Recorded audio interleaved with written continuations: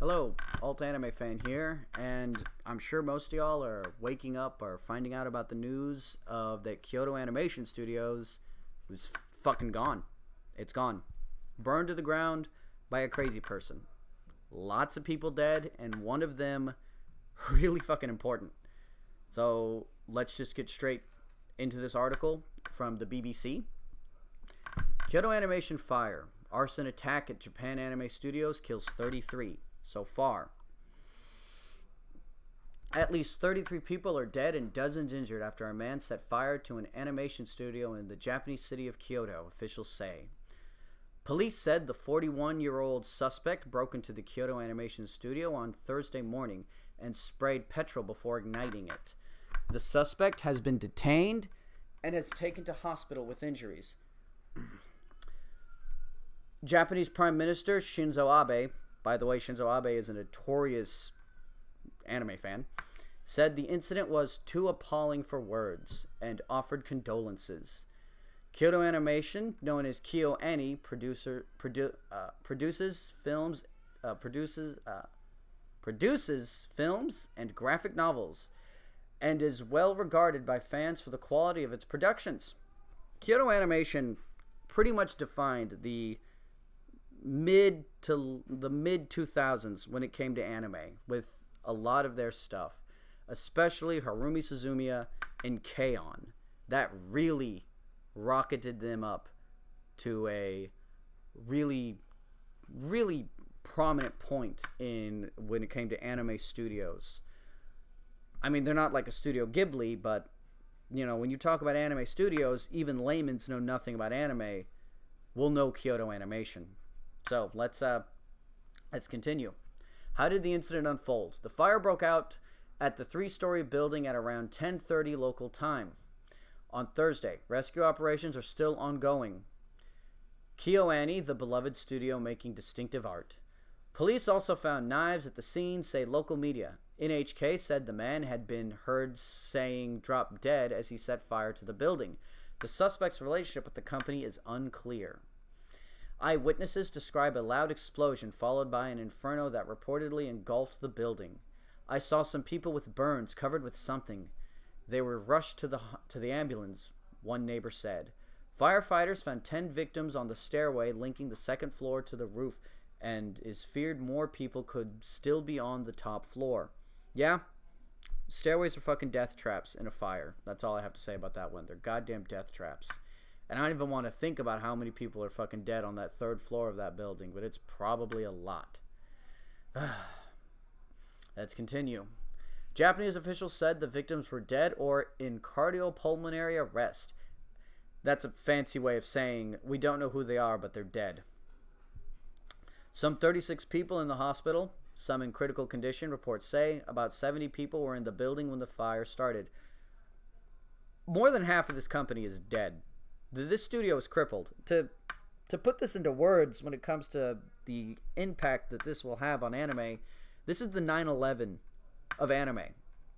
The destruction of this studio is a 9/11 size attack for the anime industry, and will probably change the makeup of anime for a very long time to come. I mean, we'll get the normal stuff from NHK about how, was this an otaku? Was this just another example of our culture crumbling?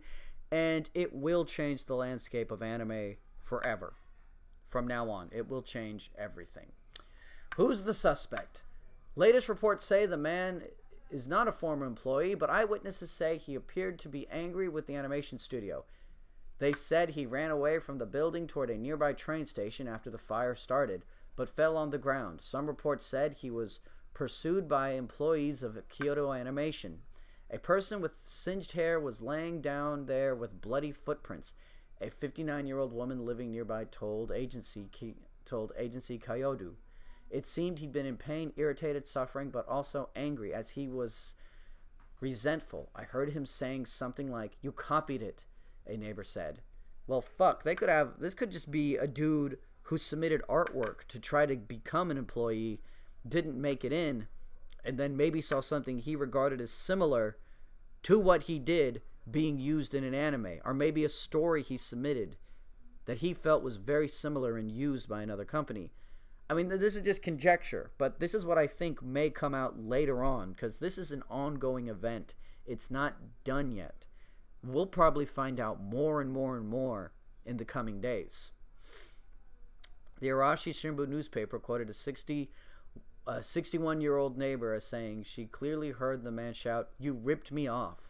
The suspect was injured and being treated in hospital, so police could not immediately question him. All right, here's a map of where it is. Kyoto, the studio and everything. Funny, when I was working in Japan, I've actually been by this studio. Never been in it, but I've been around it and I've been by it. And what always weirds people out when they go to Japan is, like, here, when you think of an animation studio, you think of somewhere in a business district, stuff like that. With a lot of Japanese animation studios, that's not how it goes. These studios are in residential blocks. They will be around homes and stuff like that. It's real crazy. Japanese media's reports said a man in his 40s had earlier bought 40 lighters, 9 gallons of petrol at a nearby petrol station. 2 containers used for fuel were later found at the scene of the fire, Arashi Shimbun newspaper reported. Meanwhile, Kyoto Animation director Hideki Hada told the broadcast that the company had recently received threatening emails. They were addressed to our office sales department and told us to die, he said. You see, they get so many things like this, they can never know if it's true or false, or if it's a legit threat. That's what's so scary about these things. You never know. And thank God Hada's not dead, but unfortunately another very prominent one is. I'll get to that in a second. Mr. Hada told reporters that he was heartbroken at the stack. Well, of course he's heartbroken. His studio is gone. Think about all the ongoing animes they're making right now that are done. That are fucking done. Animation cells destroyed. Artists possibly dead. I'm not sure about the impact when it comes to voice actors and things like that, but a lot of fucking people are going to be affected. And it's not just going to affect Kyoto Animation. It's going to affect many other parts of this industry. This industry is going to be shooken up insanely after this. It is unbearable that people who helped carry Japan's animation industry were hurt and lost their lives this way, he said. Yeah, it's devastating, to put it the least. What do we know about the studio? Kyoto Animation, known as KyoAni, was founded in 1981 and has produced popular animation shows including K-On! And The Melancholy of Haruhi Suzumiya. Those are their flagship shows. I mean, The Melancholy of Haruhi Suzumiya was a national sensation that I think very few things, with the exception of maybe Gundam and the JoJo franchise, come close to being like. The studio also released standalone feature anime Silent Voice in 2016, one of Kyoto Animation's series Violent Evergreen, picked up by Netflix for a global market. Yeah, Violent Evergreen is fucked too. I'm not sure how I feel about that one. It also published many popular graphic novels, mainly teenage school life. The studio is known for paying its animators a regular salary, breaking with the industry standard of paying per frame, which is seen as putting extreme pressure on staff. It is also the first successful studio outside Tokyo, proof Ryuko Harada from Moji University told NHK. How fans reacted. Okay. Japanese anime has a huge following, not just in Japan, but around the world. On social media, many fans have been expressing their shock and posting pictures of their favorite Kyoto anime shows. A GoFundMe campaign titled Help Kyoto Anime Heal has also been started, with more than $300,000 raised in 6 hours. Voiceover artist Shungwon Chu, who worked on the anime film, was among those. Alright, and here are people's tweets. Sentai Filmworks, a U.S. license from Specialized Japan Anime, also posted, as did Honey Anime's an anime fan site. These are just people's things. Fans have been sharing images of their favorite. Alright, this one right here. Yeah, a lot of people are fucked with that one. More people posting their favorite ones. Now, let's get to one of the biggest losses in this whole thing.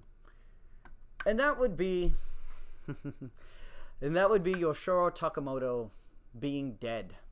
Here's just some of his works that he worked on for the studio. Air, Amagi Brilliant Park, Chunyonbu Kumyo Kai Shintai, Clanad, Full Metal Panic, Second Raid, Hyuuka, Inuyasha, K-On!, Kobayashi Chi no Maid Dragon, Liz 2 Oitori, Lucky Star, Nanjiju, I can never pronounce that, The Melancholy of Harumi Suzumiya, or Harumi Suzumiya Haru no Shoshimitsu, or whatever, and Violet Evergreen. He worked on the 9th episode. So, all of these shows, most of which aren't even being animated anymore. K-On! Is done. Amagi Brilliant Park is done. I think Violet Evergreen was going to get another season. I'm not sure. But with his death, all of these shows and the studio itself is fucked. We don't even know the losses right now when it comes to key animation staff, when it comes to other people behind the scenes, writers, or maybe some people who were there doing some other work. This attack is horrifying in its scale and other things like that. It's gonna be bad. The next couple of years for anime are gonna see the repercussions from this attack. How anime changes itself because of this attack is going to happen. Maybe, who knows? Maybe it will come out that this guy did have ideas stolen, and it could adjust and it could address certain topics like that in Japan when it comes to creator control over their intellectual properties, or when it comes to certain other laws in Japan. You never really know. I just know that this is a horrifying thing to happen. Let's see how all the sides in Japan react to it, because I can guarantee you'll have NHK blaming anime itself. You'll probably have foreign outlets chiming in their 2 cents. Something tells me that this is going to be an insane event, and it'll continue on for a long time. This is just the beginning. They're still pulling bodies out of that building. Who knows what will happen after this? Who knows what we'll see? It's mind-boggling almost. Well, that's it for right now. I'll post another video once we find out more about what's going on. Later.